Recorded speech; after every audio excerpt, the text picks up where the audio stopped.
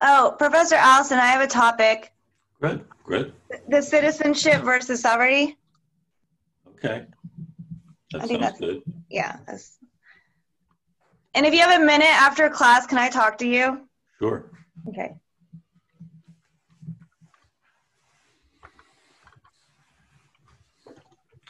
Okay. Well, that was fun. So each of you, each group had a different map from the Leventhal Map Center, and then each of you was able to spend some time with it. And now what we'll do is, each group will tell the rest of the class what it was they found. So why don't we, let's see, start with Molly, Savannah, and Alessandro in their map. And if one of you can show it to the rest of us, that would help too. Okay. I'll share my screen.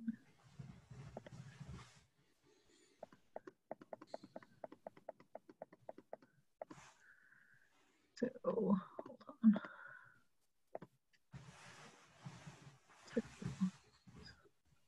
Let's see if I can Okay. zoom out. Oh, actually, this one.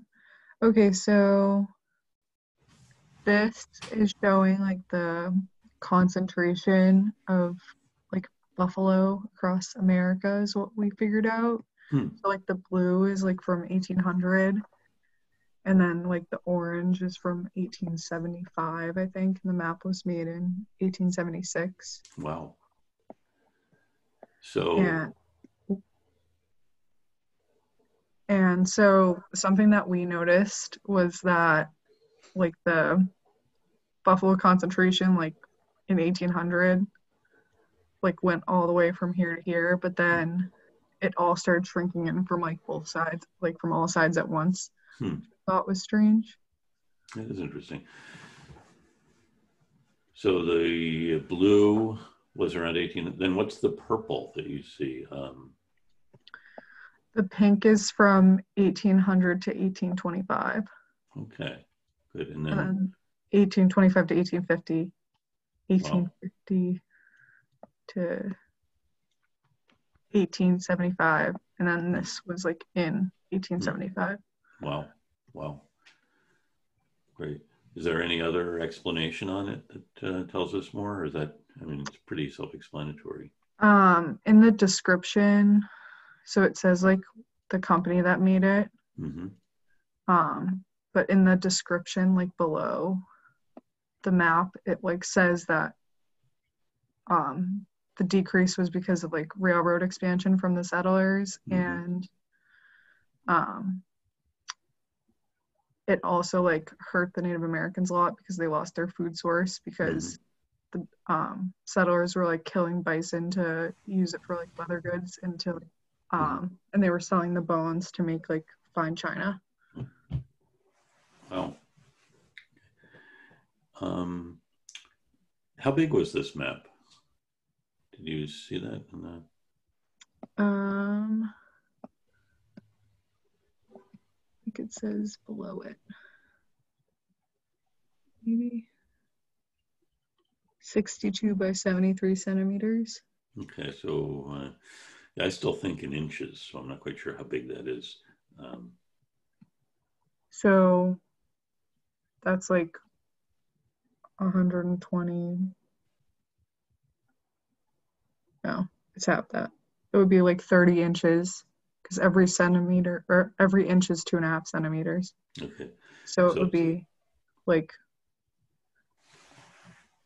almost 3 feet by... Yeah, it would be like 3 feet by 3.5 feet. Okay, so it's a pretty big size, good size, yeah. Okay, wow. Anything else? Anything you couldn't figure out by looking at the map? Something that Savannah mentioned was they're like really tiny, like these really small dots of where bison still were. Wow, interesting. So, yeah, I thought that was interesting because you didn't see like any other color there. Yeah. And then it disappeared a few like decades later. That's interesting. So they persisted there in the along the Ohio and the Mississippi for, quite a while. And, that is interesting. That's very good. Anyone have questions about this map? Anyone regret that their group didn't get the bison map? Because this was an interesting one. Okay. Well, thank you. So let's see. Why don't we have, let's see, Sana, Andrew, and Patrick and Tessa, tell us what you looked up. That was a good job.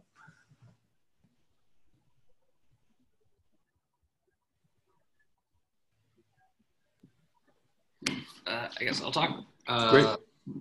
We looked at, should I share my screen? Yeah, please. Okay, let's see if this works.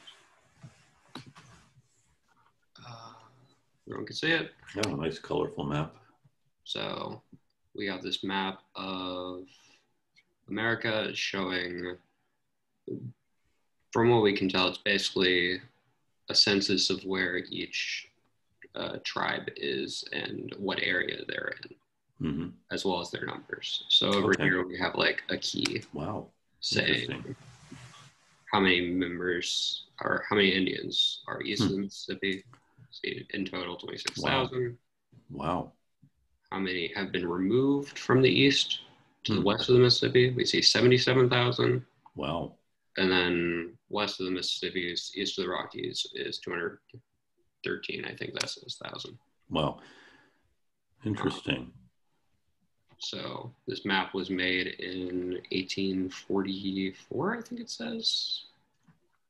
Yeah, 1844. It's actually printed in London. Yeah, in London by Bowden James, apparently. Okay. Or James Bowden. James Bowden, okay. So, yeah. But doesn't tell us anything about what's west of the Rockies. No, not really. Interesting. So it sounds like you got a lot out of it. Any questions you have after having pondered the map for a bit? Things you couldn't figure out? The one thing I was thinking is on each of these colored sections, not these ones, but each of these, it says yearly meeting on each color. We're not entirely sure what that denotes. It was the Quaker meetings, but like we don't know. Yeah. Other than that. Yeah. Like what made these different boundaries? It was probably, I don't know, it could have been people that were trying to convert the Native Americans to Christianity, but we don't really know. Okay. Professor Allison? Yes. Wasn't it like, for you keep bringing up the maps, wasn't something I read earlier on, didn't they make, wasn't the Native Americans that like some areas were they named after or something like that? Am I reading something wrong? Yeah, there are areas named after Native Americans. Yeah. Like, and there are something like that, or like the first, I don't know, on them. I don't know. Like they're the creation of the maps. I have no idea. I don't something know. like that. I don't know.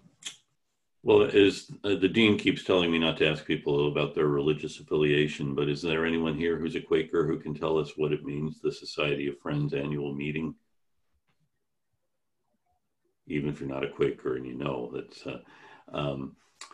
the annual meeting is just the jurisdiction. You would belong to the annual meeting in a certain area, and the yearly meeting. I'm inferring from this, since it's printed in London and there are members of the Society of Friends in London, this is probably for their interest, thinking what annual meeting, they want to know two things, I guess. Where are the Native people, and then which annual meeting would they go to if they wanted to become members of the Society of Friends? Another thing I find kind of interesting is this orange line here and then this green line that it intersects with if you go west. Any sense of what that is?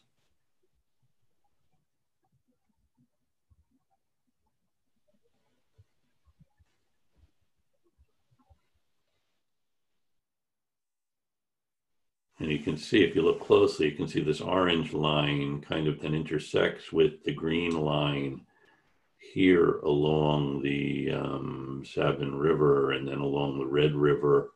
And then it turns north on the western side of the Indian Territory. And then it kind of follows, I think, probably the river to the north.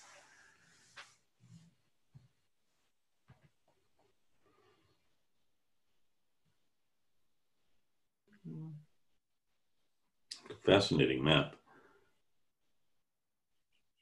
Well, they're not buffer zones, are they? Well, you're close. They're borders. Can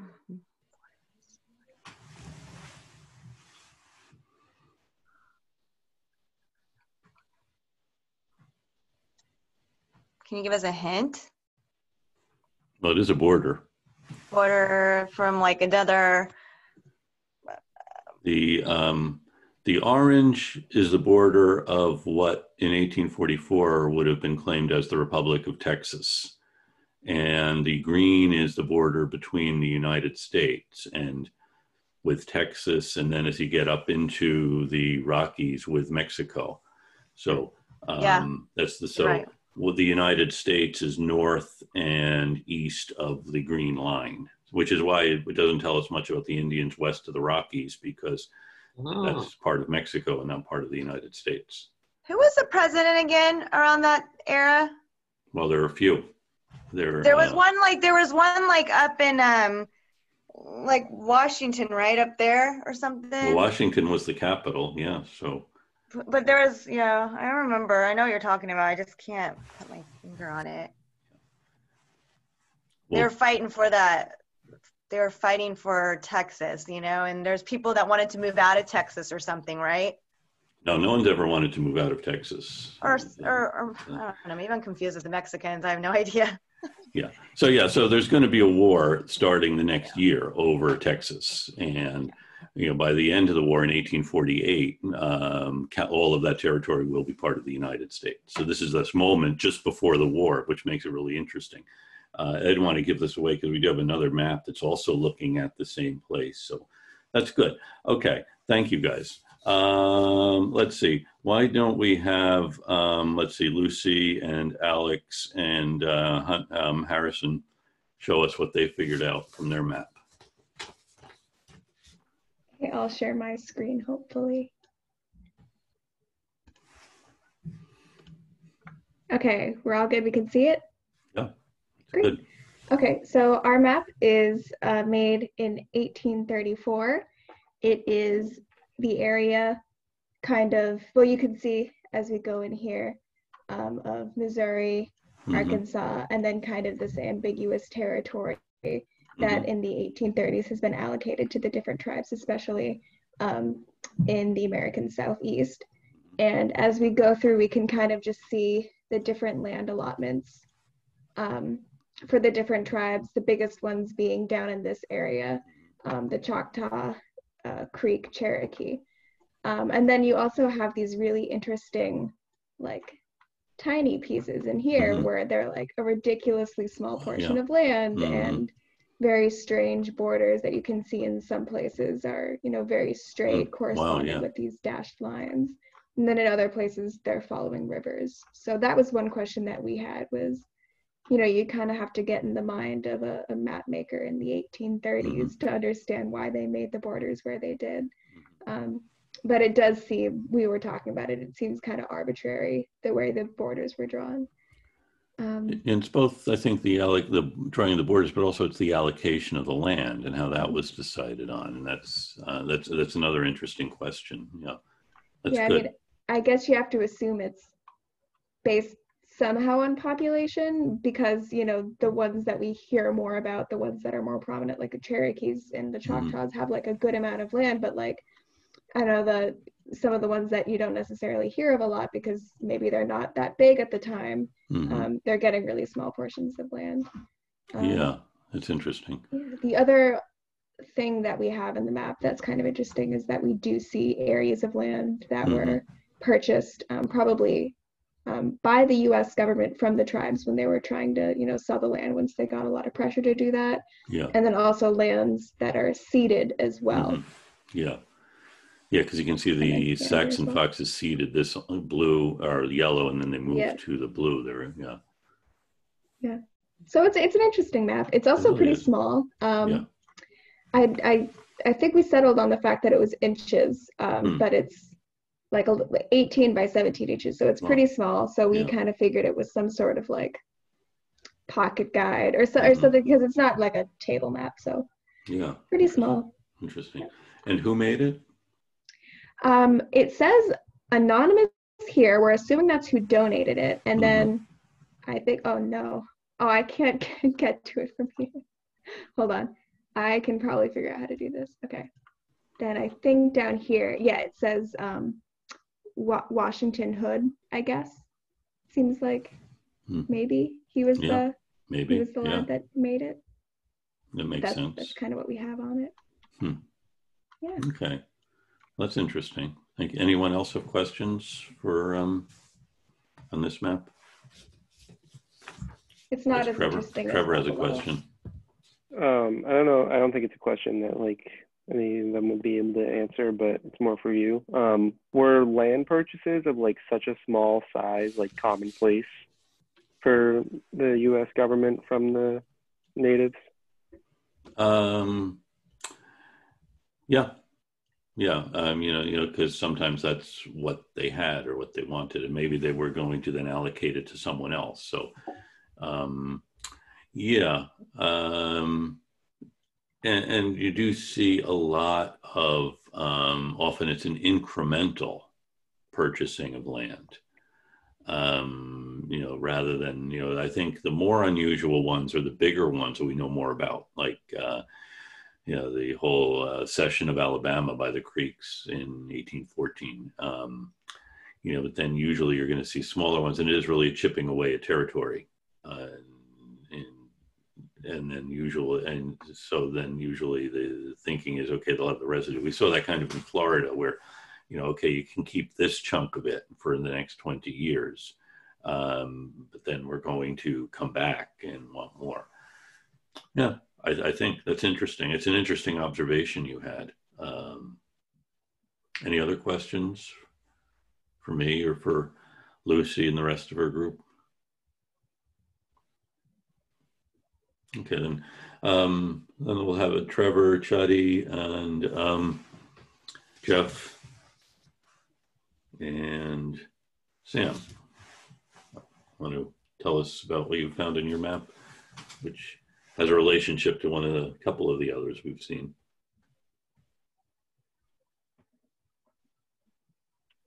Would somebody else mind like screen sharing it? I just was looking at my phone, so I don't have it up. You were looking at your phone. I appreciate the honesty people have. No, I was looking at the map on my phone. Oh, the map. You were looking at the map on your phone. You weren't. I can share my screen if that's easy. Great. Yeah.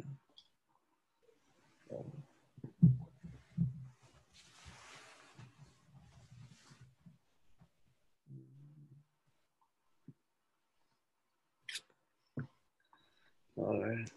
Wow. Yeah. Oh no, I'll do that full screen.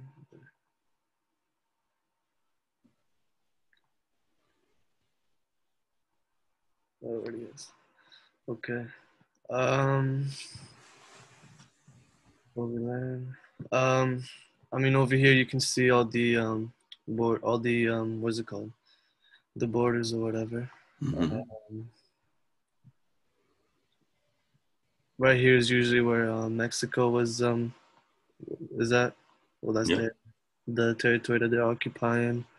Also, well, I mostly was focusing on the tables right here. I kind of figure out what the triangle was, but this is basically a table of distance. From here is from Mexico to a city named Veracruz, and then from Mexico to town Pico. So it's basically the mileage between each towns. The this is the table of statistics. So it's just telling us like each state what the population in it is, and the mileage from like, what is it called? I can't. This is mostly in Spanish, so I couldn't really like. Yeah, it has the latitude and the longitude of places. So they were doing that whole geocoding thing, and right, that's it. And then I didn't know. I had a question about the bottom. I didn't really know what this is. What it was trying to tell us. That's the road from Veracruz to Mexico City, and then to the that's interesting. So good. And did others in the group look more? I mean, you did a good job of deciphering the tables. Did anyone else take a look at the map and figure out what that's showing us? Because the map's all in Spanish, as Shadi mentioned. Where was it? Who made it, and where was it published? Was it published in Mexico? So it was made in 1846. The author is his name is right here, John de Sternel. I think from what I looked up, he's basically just like a travel guide writer and cartographer. Okay. And where is he? Where was it printed or published? New York, I'm guessing. Yeah, so here's a map of Mexico published in New York, but it's in Spanish. So it's meant, I think, who do you think it's meant for? It was made just after Texas was annexed. So my kind of theory was that it was showing the new territories of the continent, like divided among the three major players. Okay. So does it tell us who owns Texas at this point? No.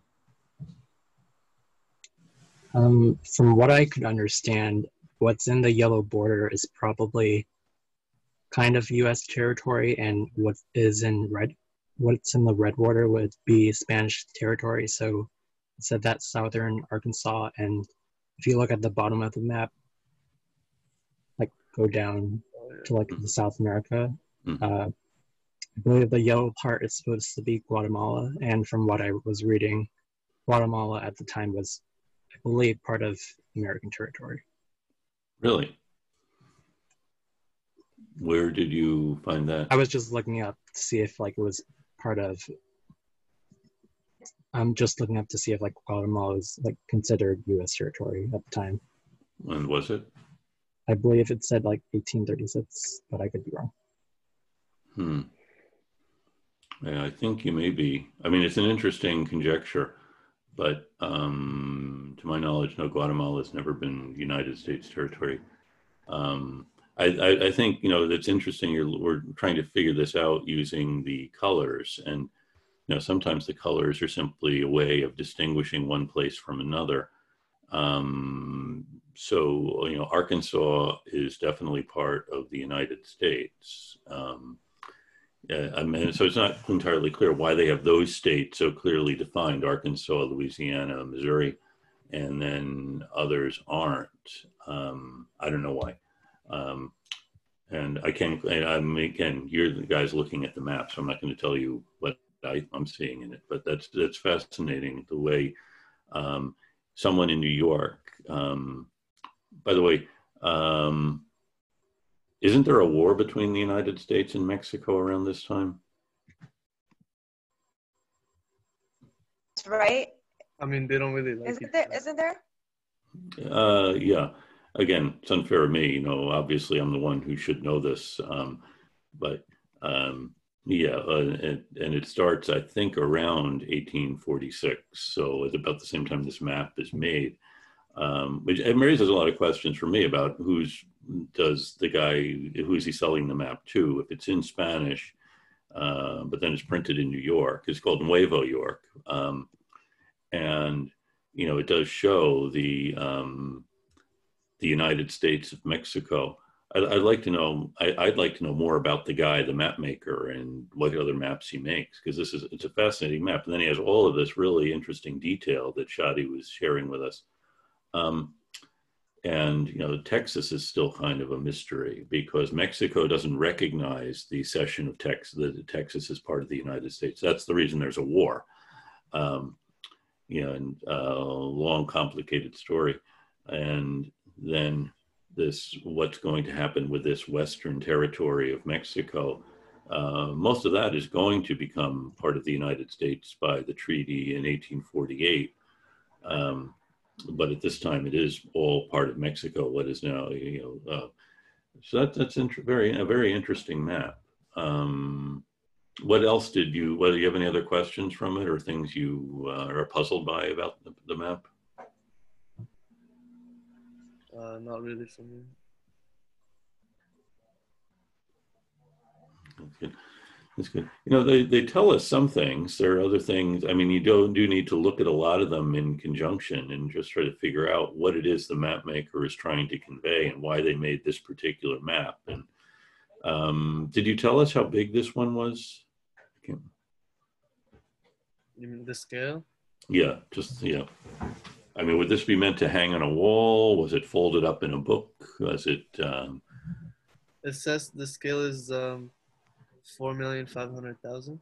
Okay. It says, so. The dimensions were about like 74 by 90 centimeters, so like probably like 29 inches by 35.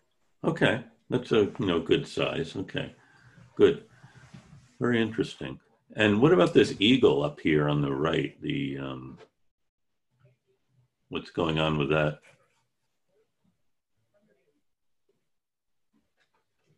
Oh, isn't Abraham Lincoln coming after this?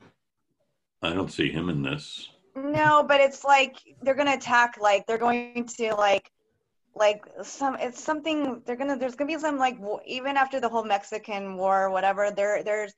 I can't remember, like 2 semesters ago. There's going to be a big war. Yeah, but right now, let's just look at this. Right now, just look at this eagle and see what it's all about. It's like representing America or something.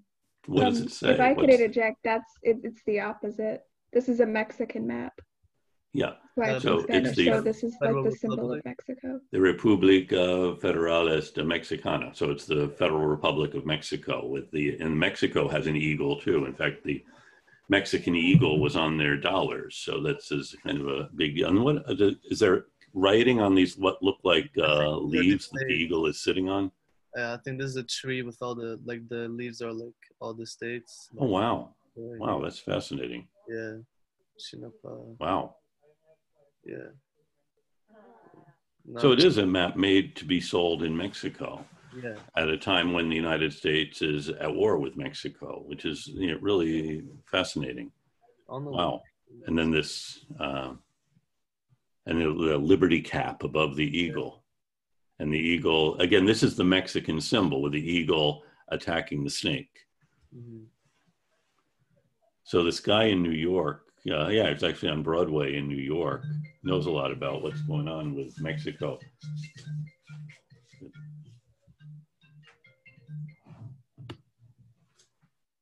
Weren't a lot of academics at the time opposed to the Mexican War in America?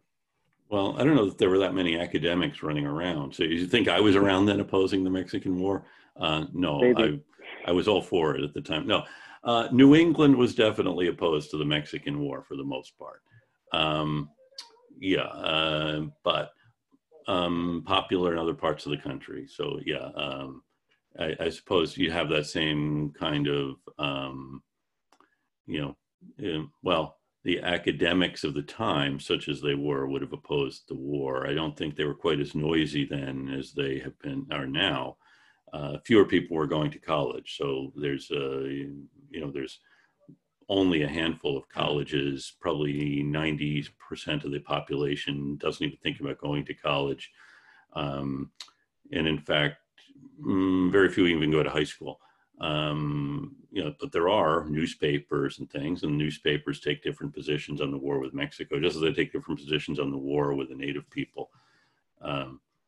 You know, I think we're often deceived by how things are now, and imagine there must always have been some kind of intellectual class running around doing what they do now.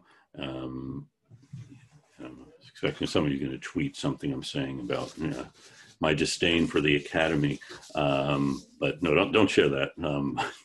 Don't tell Professor Reeve or the dean. But no, yeah. So there is this. This is when Henry David Thoreau goes to jail for refusing to pay his taxes because he thinks his taxes are going to support the war with Mexico. And John Quincy Adams, who was a congressman from Massachusetts, he wants Congress to cut off funding for the Army. In 1846, after the war's begun, there's a congressional election and the Whigs win.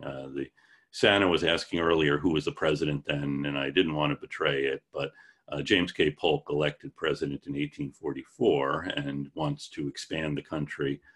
In fact, his campaign slogan is 54-40 or fight. That is, the United States will go to war unless the British concede all of British Columbia is part of the United States. And that doesn't happen. One of the earlier maps we saw, I think it was Group 2's, had the northern border, and you saw it kind of broke in, went as far as the Rockies. And then west of that, there wasn't a border between the United States and British Canada.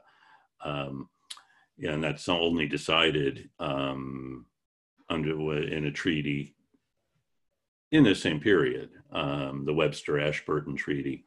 If you're ever wondering why Ashburton Place is named Ashburton Place, it's because of Lord Ashburton, and he and Daniel Webster made this treaty that extended the border to the Pacific. But anyway, you have all of that's happening at this time, and Polk is the president during this war, but he's the Democrat, and then the Whigs win the elections in 1846, and then Congress, Adams wants to cut off funding for the Army. He says, let them walk home. We'll end the war simply by stopping paying for it. So there is this opposition to the war in New England. And and also there is another issue. I'm sorry, I'm taking away from the really good story you guys were telling. I think Trevor knows how to get me distracted, get him talking about something else. And actually, two of the general officers I was talking about with the Seminole War are involved in the war with Mexico. Zachary Taylor is the one who starts it by leading his troops across the Nueces River and then across and into territory the United States claimed, that Mexico also claimed, and that's where the war begins. And then President Polk sends General Winfield Scott, who actually goes from Veracruz to Mexico City, which is very nicely marked out on this map.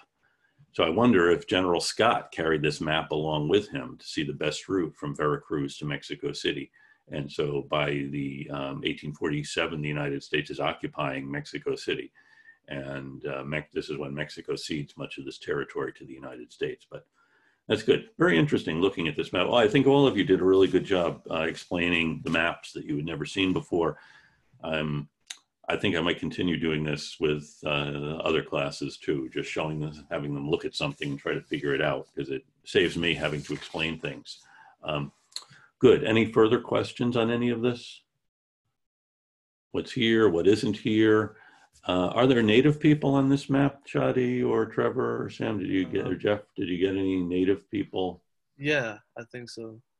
That's what I was. I think that's what I was confused about too. It's either the green or the red. I think that's like Native American occupation, maybe. No, those are just state boundaries. Okay. Where Oklahoma would be is Indian territory, and then there's a lot of like Comanche and Pueblo in Mexico. Okay, so there are native people. Interesting.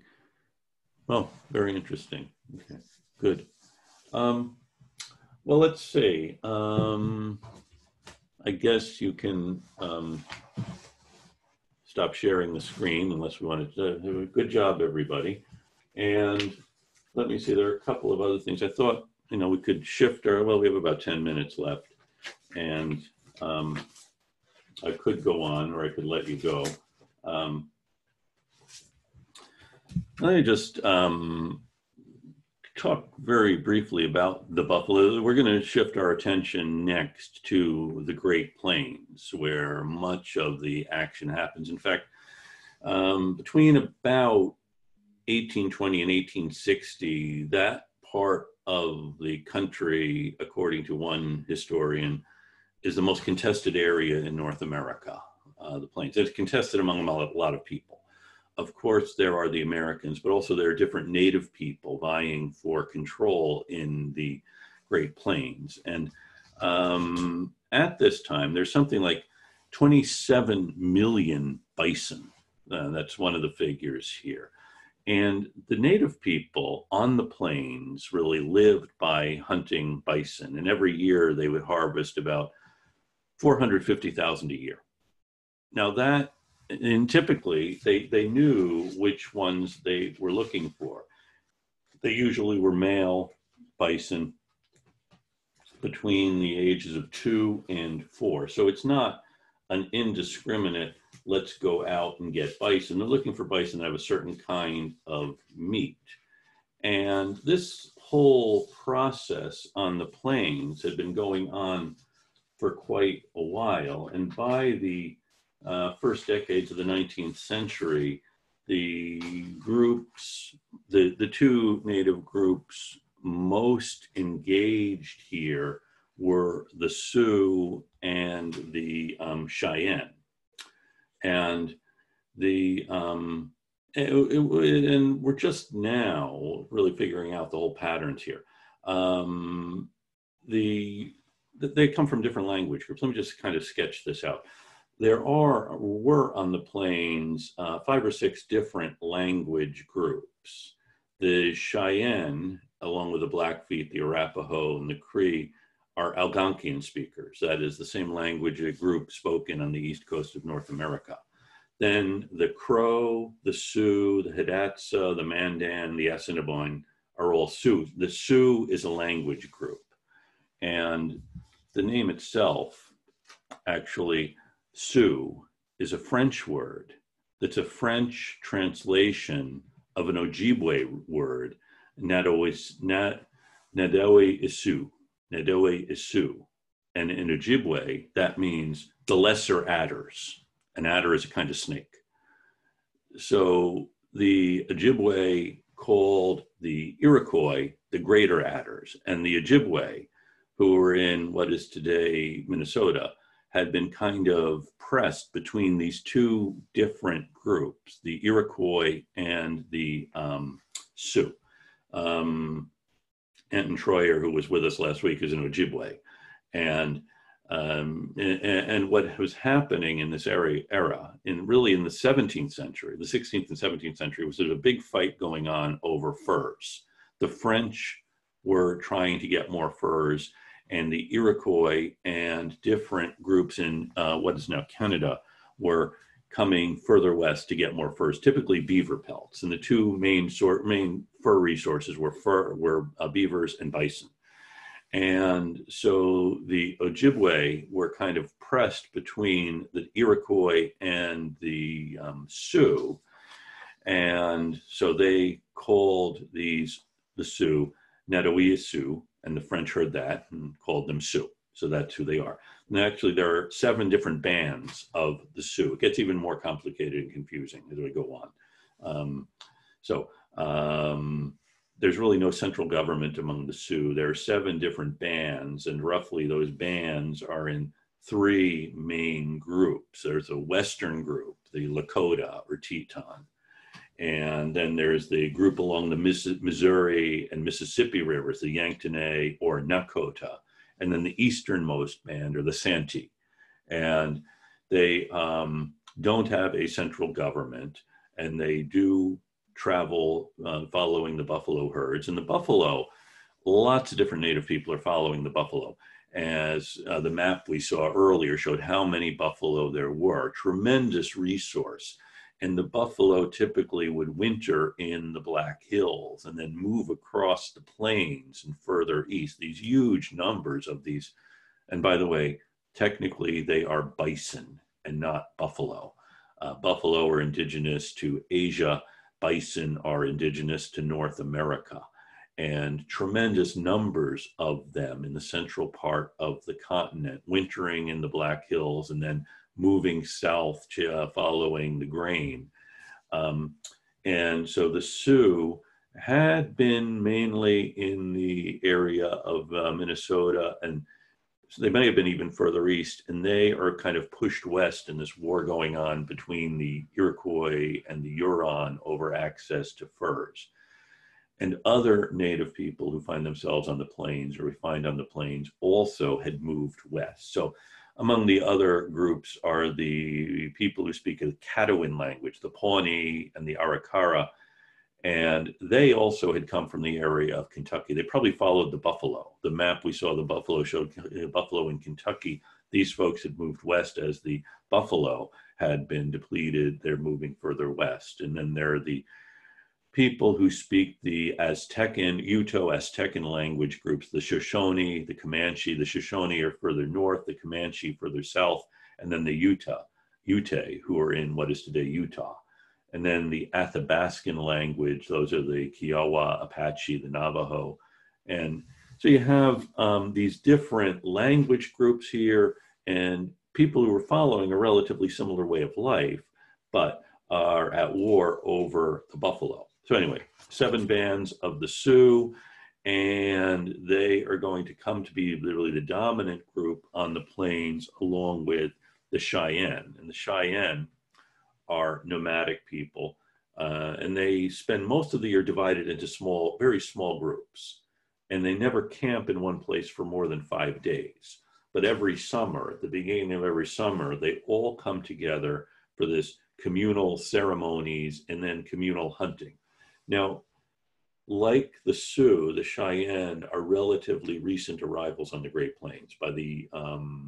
They arrived sometime in the 18th century on the plains. And by the 19th century, the Cheyenne and the Sioux, these semi-nomadic groups, really are dominating life on the Great Plains and are more successful at it than the others. And the word Cheyenne itself is a mistranslation of their name. It's actually the Sioux who misunderstand it. The Cheyenne called themselves first Neomateanina, which means the desert people or prairie people. And the Sioux call them Shanila or Shanina, which means people who speak a language we don't understand. Okay, so that's how they come to be Cheyenne, because the Sioux said someone asked the Sioux who they are, and they said, well, they speak a language we don't understand. And there were farming people on the plains, mainly along those rivers that we saw on the maps, and the Mandan, the Otto, the Hidatsa, the Pawnee. And let's see, I think we'll call it a day, and we'll begin next week with the Cheyenne and the Sioux, the exciting stories of life on the plains.